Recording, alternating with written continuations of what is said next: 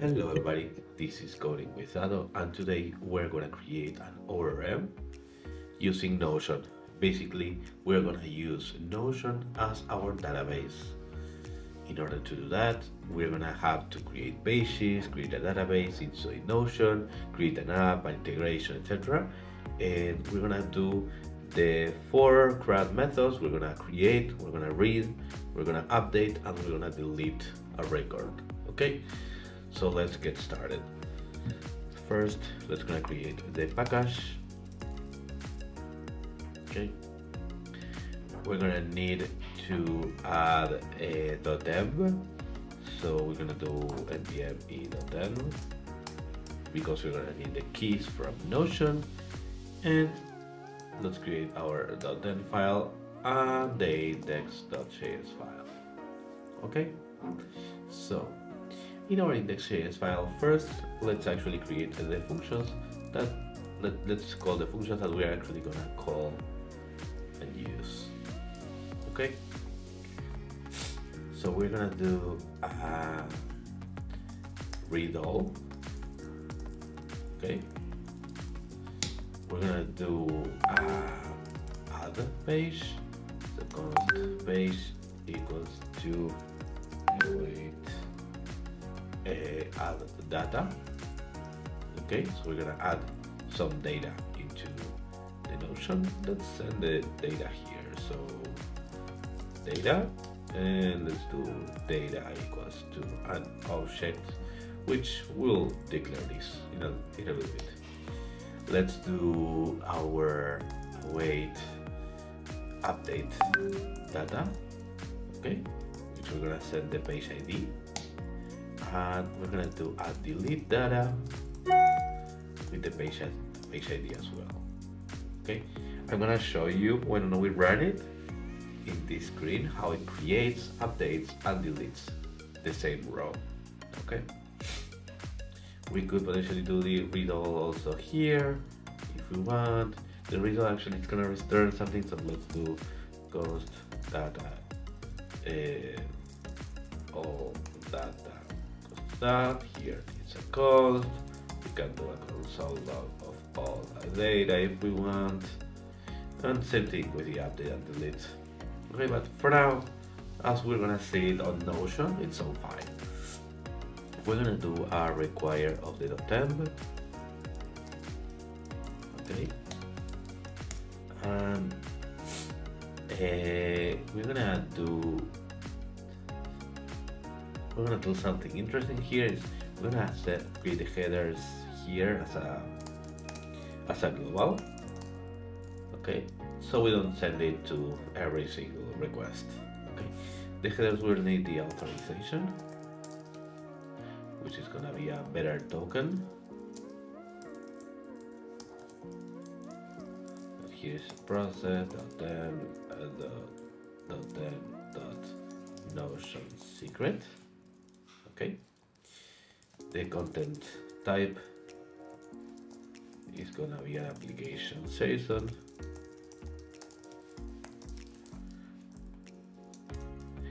And the Notion version of the API that we're gonna use the 2021 version. Okay, perfect. So let's create our async functions. Read all. The first one will actually we're gonna send it's gonna actually send, like, show that there's nothing, no pages inside. The read all should be something like this. I'm gonna do a try catch. Error here, console.error. Okay. Yeah. So in the read all, we're gonna do a fetch here. Const page equals to an await of the fetch of the URL, which will be https api.notion.com/v1/databases/ let's do const database. Actually, we're gonna send it via the data. Okay, so let's do here the database ID. Okay, second. So we're gonna read the whole database, and this is gonna be a method post, method get, sorry, get, and the headers are the ones that we already built up there. So that const data equals to and await page.json and then return data. Okay, so now we have the read all. As you can see, pretty simple thing. Let's do the post. So async function is gonna be a add data with the data. We're gonna do a try catch. Okay, console error.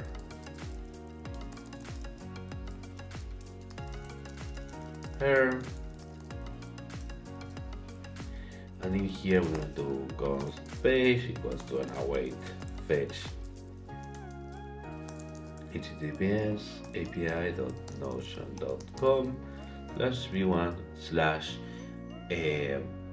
/ so how this works is, in order to create a data into the database, like an input into the database, we need to create a page. Remember how Notion works, you have pages. So basically the idea here is that we're gonna add a page inside the database, and that page will have whatever data we want, right? So basically the endpoint that we need right here is pages, okay? And of course, this is gonna be, as we are creating a page, it's gonna require our method to be a post, okay? The headers, we already have them, and the data will be the JSON stringify of data, okay? And as above, same thing, const data equals to an await of the page.json and return that data, okay? Let's do now the, oh, we are renaming that. Let's say data return or page created equals to that. Okay, right. Now let's do async function. We have the update data, and let's also send the data that we want to update.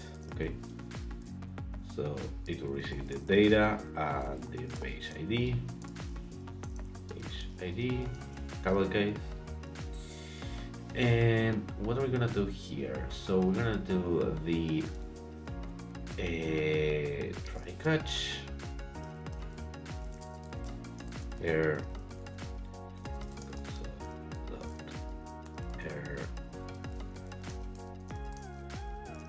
here,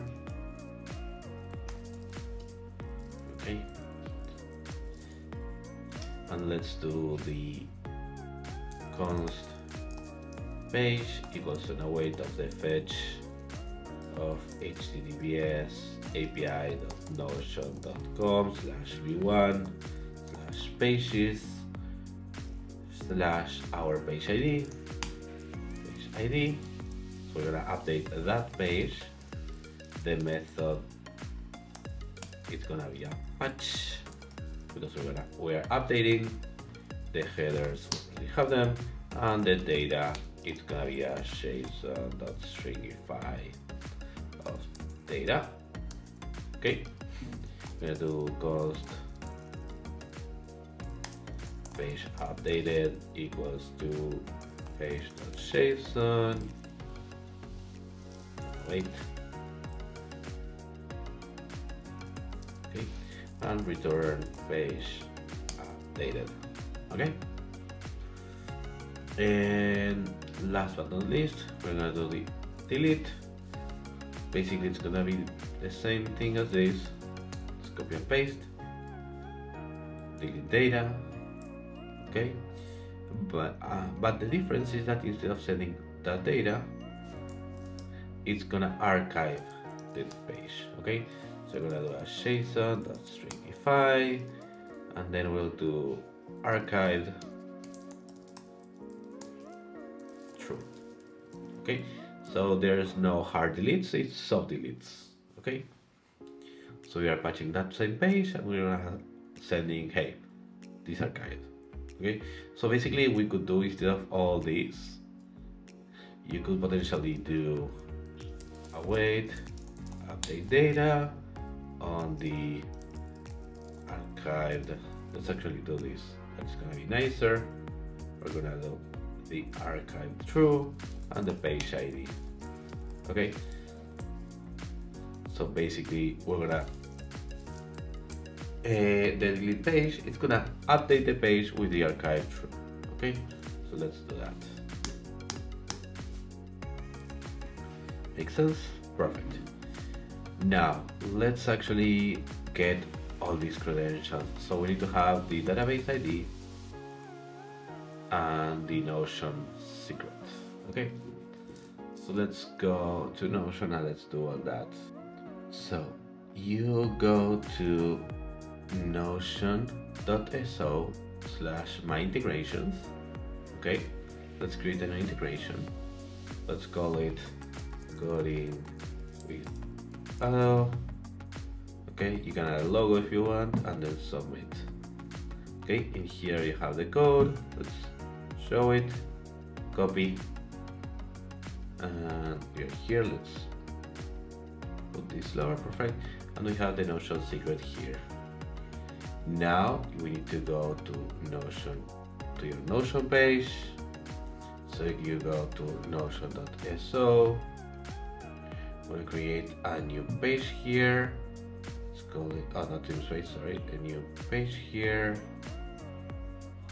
called a database. Okay, and let's open that, open in full page. Okay, let's minimize this. Cool. So now we're gonna create a view here. So we're gonna have a table. Perfect.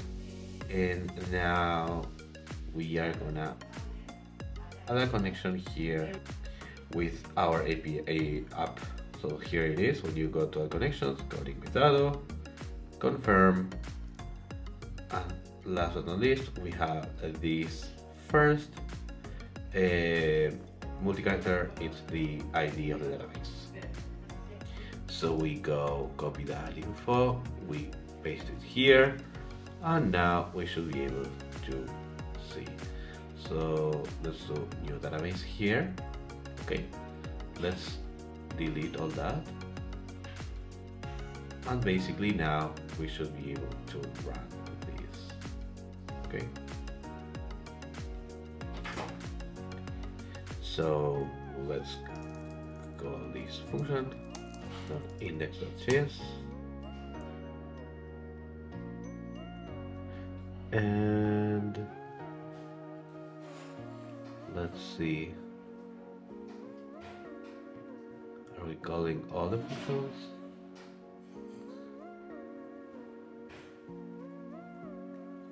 ID, name, title. Oh yeah, we need to add some data here. Okay, so that's gonna be easy. I'm gonna just copy and paste some info here. Okay, so we're gonna do, this is gonna be the object properties. Let's say new record. Okay, and for the data, this is the new data. Let's do data equals to updated record. Okay, now we'll see a new record and an updated record. Okay,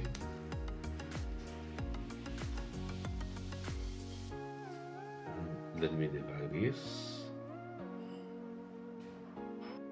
So yeah, the problem here is that we need to send the parent. So what does it mean? What does it mean to send a parent? Okay, so let me explain to you. When we create a new page, we need to actually say that this page is actually gonna be inside inside the database. Okay, so we're gonna send a parent. I'm gonna send the parent ID.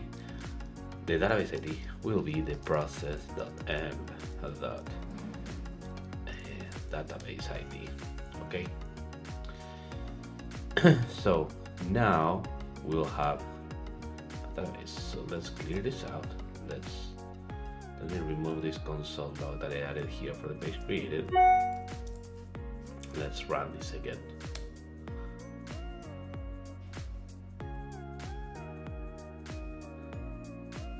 So, okay, so after a bit of debugging, I forgot I was sending here data instead of body. So now, yeah, it should be body instead of data for the add data and update data. Okay, it's body. So what we're gonna do, so in order to also know what's going on here, is we're gonna add here all data, some console logs to know all the processes. Okay, so console log add data, we got the console log update data, and then delete data. Okay, so let's do a little bit smaller here. Perfect. Okay, so let's run this. What do you do there? Yeah. Oh. Okay. Database. Let's open that.